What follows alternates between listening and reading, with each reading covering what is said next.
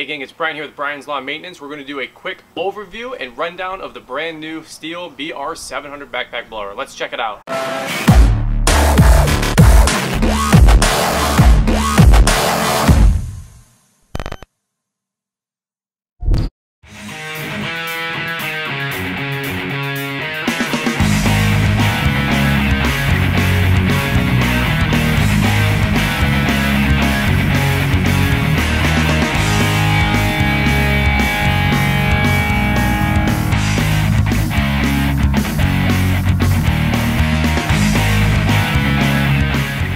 Alright guys, right off the bat, I want to let you know how thankful I am that Stihl picked us up to be one of the new product ambassadors. I believe we're the first lawn care channel to be picked up by them. And guys, I do not take that lightly. I want to say a big thank you to Stihl, and thank you to all of you guys that watch us and subscribe to us to make it happen. Guys, let me give you a rundown of what they sent us, and then we're also going to cover the BR700. I'm going to give you my first impressions and kind of an overview of the backpack blower. So right off the bat, one thing that already makes Stihl a little bit different than maybe buying from a different competitor is that they're only sold through servicing dealers. So we use Weingarts of Farmington Hill. They were gracious enough to help us out with getting the backpack blower through them. The people that are there their role is to help you find the best backpack blower, the best product for you and your business, instead of just going to a big box store. So guys, let me show you what they sent us. Right off the bat, I have to say Stihl really took care of us. They sent us a pair of outdoor working gloves. I'm a big fan. These are kind of like the mechanic style gloves. They sent us some sweet shades. I'm not sure if these are polarized, but I'm telling you what, these things are sharp. Like, they're very crisp. They were also able to send us some hearing protection. Guys, I never want to go too far in a video without talking about ear protection and safety. Always make sure you're wearing safety glasses. Always make sure you're wearing ear protection. They're able to hook us up with a couple different hats. As you can see, we have a Team Stihl hat, which I really like. It's a nice black, sharp hat. They also gave us two other hats. I don't know, maybe we'll give these away or something like that. And they also sent us a case of their Moto Mix. It's a pre-mixed 50-to-1. It's basically fuel. It's a higher octane. It's 92. It's got a 50-to-1 mix in there, so it's got the oil 50-to-1 combination. They use this for their timber sports. You guys always watch those on Facebook and YouTube. They're a lot of fun. Those guys are crazy. But they sent us a case, so we got 6 cans of this. So this is a preloaded mix that you can put right in the tank. I'm personally going to be saving this to use for all of our equipment to winterize it. Alright guys, so let's start off right off the bat with some of the stats. If you're a stat guy like me, you're going to want to know these kind of details. Price point on this backpack blower is $549.95, so 550 bucks. The engine's a 64.8 cc engine, which is basically about 3.8 horsepower, just under 4. It weighs 23.4 pounds. That's pretty much in the range of all the other backpack blowers of this size. Personally, I feel it's a little bit light. It doesn't feel like you're carrying 23 pounds on your back. Now, here's where the stats come into play about air volume and max speed. Now, we're going to talk about this at length, but the max speed is 165 miles per hour, and it can be rated up to 190, I believe. And the volume is 912 on average with a max of 1094 CFM. The max speed is what's actually getting rated out of the tip of the blower, and the CFM is also what's coming out of the tip of the blower. Some of the competitors use the stat of what's coming off the elbow. I feel Stihl has a little bit better rating when it comes right off the tip because this is what you're actually going to be using. Now, I was able to pick this up Wednesday evening from our dealer at about 3 p.m. and I was able to finish about 15 lawns that night, and we'd also did about another 25 lawns on Thursday, another 25 plus lawns on Friday. So I've already put this through about 60 different lawns with our business. Right off the bat, one of the first things you guys are going to want to know, is this a great blower? And my simple answer is yes. Although, there's a couple things that I think they can improve, so let's go into the pros and the cons. Now, right off the bat, if you watched any of the other review videos on the Stihl BR700, you're going to notice that a lot of folks are saying that it's not as loud of a blower, and because of the 165 max airspeed coming out of the tube, you're going to think it's an underrated or underperforming blower. And truthfully, that's just not the case. I know a lot of you guys are going to think right off the bat that louder is always better, but that's just not the case. This was able to blow wet grass. This was able to blow grass clippings all over the sidewalks and driveways. All of our lawns are growing very, very well, so we had a lot of clippings and a lot of bunched up grass that we're able to blow. Let's talk about the straps. I think these are very, very nice. They're extremely thick. I like how they have a 2 different strap design where you can pull the cords on the top and the bottom. These are called the parachute straps. Basically what you're looking to do is when this backpack's sitting on your back, you want it sitting as high up as you can. So you're going to want to pull these as tight as you can so the backpack is sitting up as high.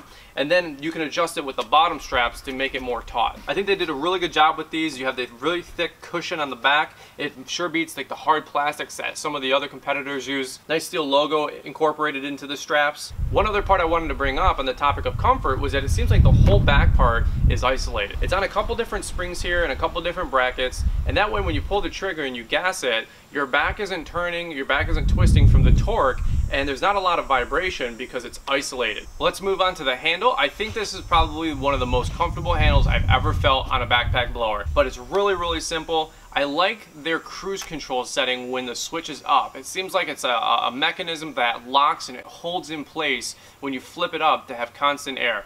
There's other brands out there that you push it up and it seems like it's spring assisted or spring loaded in some way where it always seems to come back down, and I always kind of wonder what's the point. It's supposed to be in that position and stay in that position, so when you have a big backyard that you're trying to blow a lot of grass clipping, that way you don't have to fatigue your hand. Now another part of the blower I want to talk about was the easeability of adjusting the tube length. As you guys can see, you can adjust the tube length in and out based on the height of the person using the backpack blower.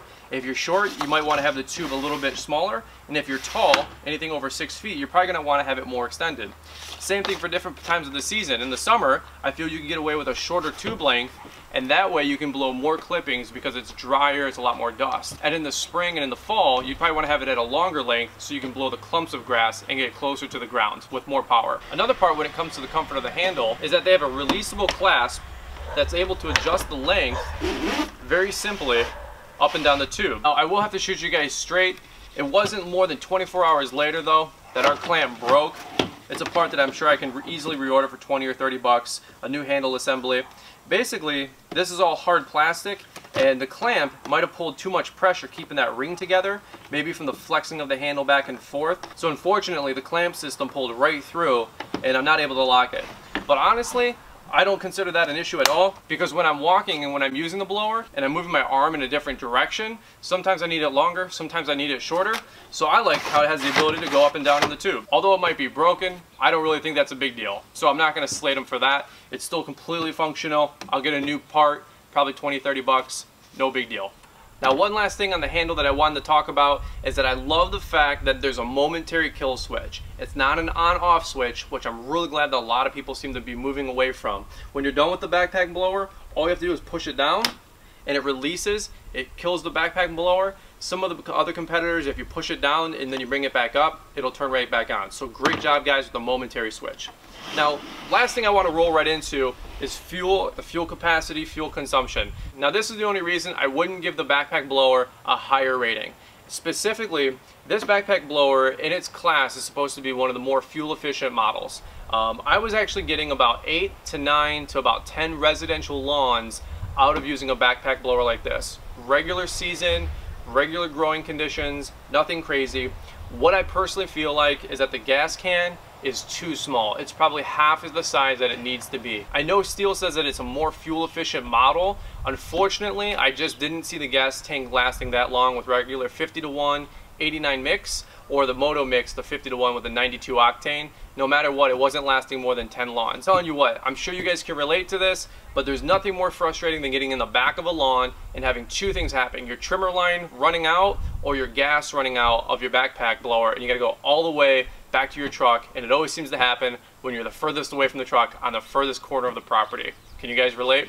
So in terms of that, I'm a little disappointed in the gas can, the gas tank size. I wish it could be a little bit larger. One of the cool things they incorporated with the design was the pull start, is that after you pull it a couple times and the blower turns on, when you throw it on your back and you hit the trigger, the choke will actually turn from here to here. So the choke already turns itself off, kind of like an automated system, an automatic system. I like that a lot. That way you don't kill the backpack blower and have to rip it off your back and put it back on the ground. So guys, all things being said, 550 bucks, 3.8 horsepower, 23 pounds. It doesn't seem that much. It's probably one of the lighter feeling backpack blowers. When it comes to grass, I think you're going to get away just fine. I think where a backpack blower like this is really going to have its strength zone is with blowing large volumes with large volumes of leaves, because it does have one of the in-class highest ratings for moving volume of air, and that's going to be really good when you're doing large swaths trying to get all those dry leaves moving around.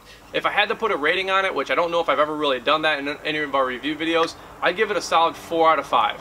I think there's areas for improvement. I think it could be a little bit more powerful in terms of speed coming out of the tip. I'm not sure what they have to do to adjust the engine and whatnot for that.